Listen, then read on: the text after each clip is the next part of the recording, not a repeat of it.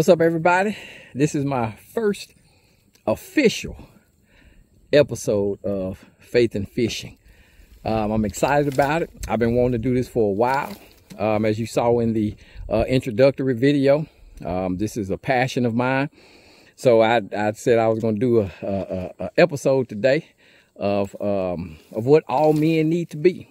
And before we go further, I think it's good that we quote our verse that led us here. And Jesus told them that I will make you fishers of men. That's why we're here. We're trying to catch men. And so I think that through this, we'll achieve our goal, whether you like fishing or not. I think that you will be entertained. I think that you will be more knowledgeable. And I think that you'll be better off for having tuned in. I'm not going to hold you long because, as you can see, let me step out the way. There's water behind me. And where there's water, there's fish. And if there's fish, I'm trying to catch them. So I think that all men need to be a papa. P.A.P.A. Yep, all men, we need to be papas. P.A.P.A. The first P is simply to be present. There's nothing more than you can do for your family. You can do for your kids, for your wife, whomever, for work. Being present. And I think that we forget that sometimes. Being present means so much. It's something to know that they're there. Like growing up, honestly, I didn't have it that much. I didn't. But I made sure, and I told myself that for my children, they would have it. They would have my presence. It does not matter what it is, what they're doing. They will have my presence. Whether it's donuts for dads, whether it's honor roll celebration, whether it's cross country, whether it's soccer, basketball, baseball, whatever it is, they can count on me to be there. Because as a man, our children need our presence. Now, you ain't got to be loud like I am. Because when I go to soccer games, I just be screaming and yelling, and Brina reach over there and tell me, you too loud. You scaring the kids. And they've told me that, Dad, you kind of too loud. We don't need you to be that loud. So I kind of toned it down. But you know what? They know that I'm there. They know that I'm there.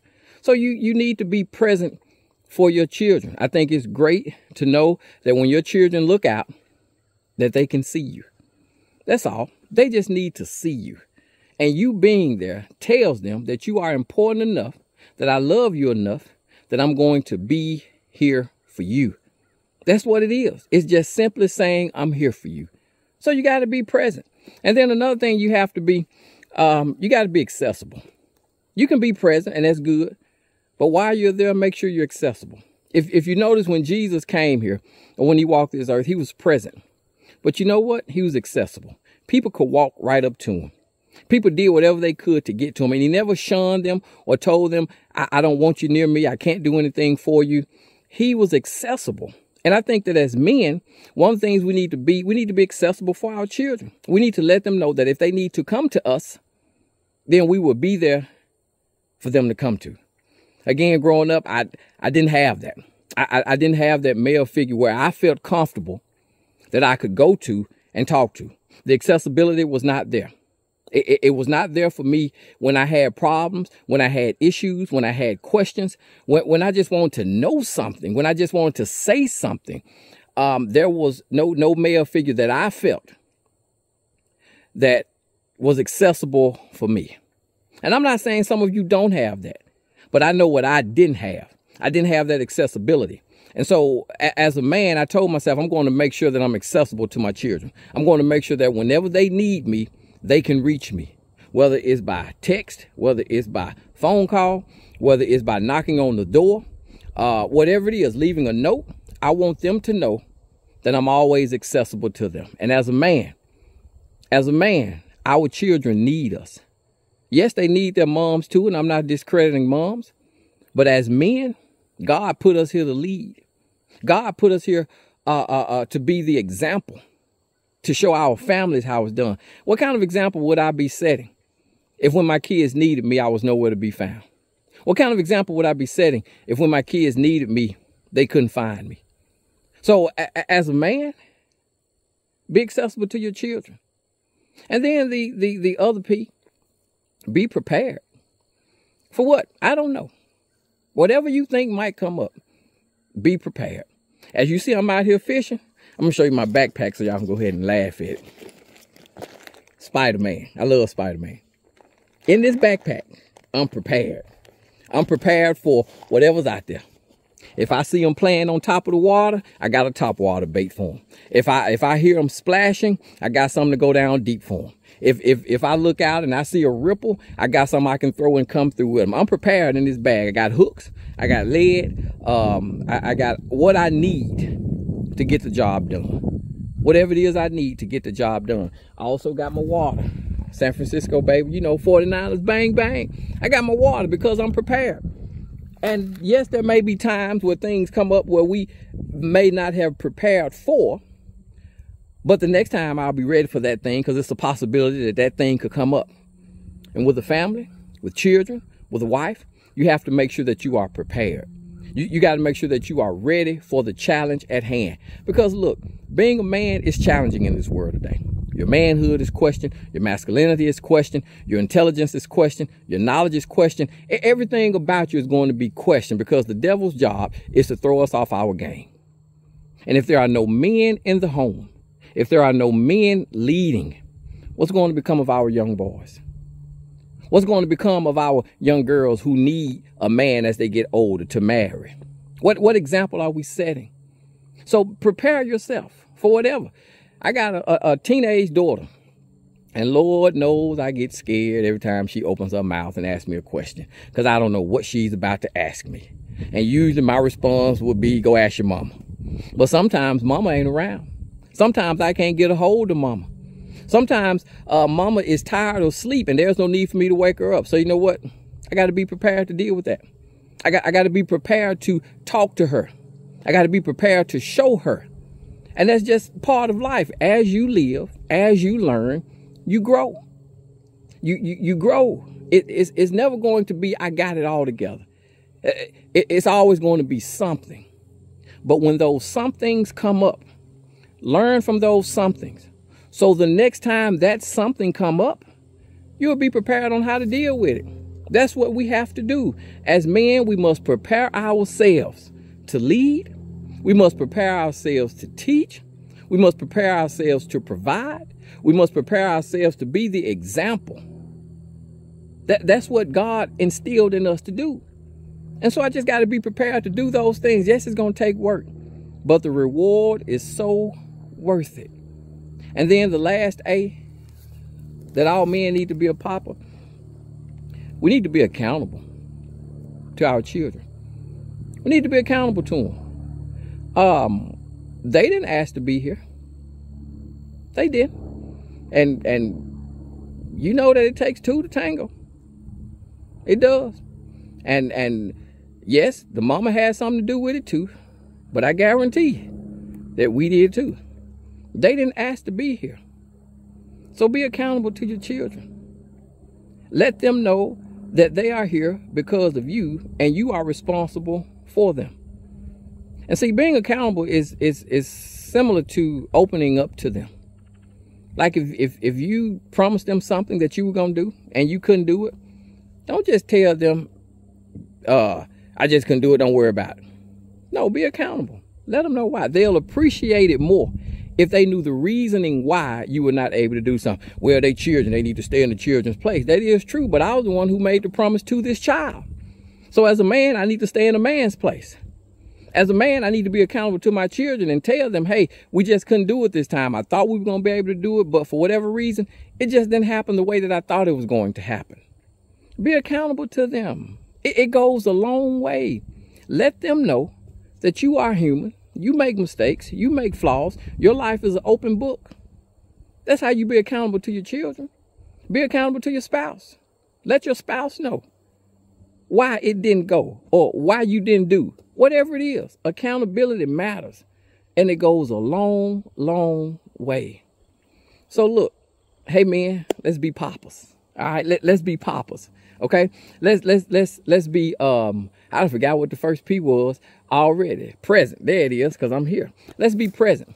And then the first A was we have to be accessible. We got to be prepared, and we got to be accountable. Look, as a man, it's going to be tough. We already know that. God is counting on us to show this world what we need to be. God is counting on us to show our children how to live. God is counting on us to lead our families, our wives. That's our community. God is counting on us to do that. So let's be papas. So that's my message for you today. That's my message for the men today, to go out and be papas. Remember what Jesus says. He says that I have come to make you fishers of men. I'm not concerned about you catching fish. Good if you do, great if you do. You might not even fish. Whatever you do, be good at it. My concern is with us catching men to be more like the master. That's my concern, to be more Christ-like. That's my concern. That's what I want to catch. Men, so that we can turn this world upside down. So we can show this world what God intended for us to be. So look, that's my part of faith. As I told you in the introductory episode, some days we might fish, some days we might talk about faith, some days we might do both. So I'm about to get ready and hit this water and see what I can pull out of there. But before I go, I do want to show you what I'm working with today. So first thing I got a fluke.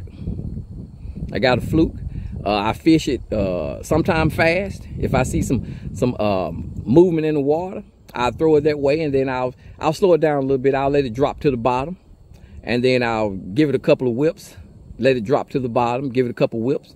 And the thing about the fluke, I learned this on YouTube, if you take a nail weight and stick it in the head of the fluke, it'll keep it down under the water. Because if you don't have the nail weight, every time you whip it, it's going to jump up out the water. So I learned this from a guy off YouTube. Put a nail weight in here, and I'll maybe do an episode on what I saw, because what I'm doing is learning and I'm teaching. So I'm gonna throw my fluke. The next thing I'm gonna throw a tube. I just started fishing with tubes this past summer. I've caught maybe one or two. I missed a big one on it, so I said I'm gonna try it again. It's just same thing. Drop it in the water, and you give it a couple of pops, and when it's in the water, it darts.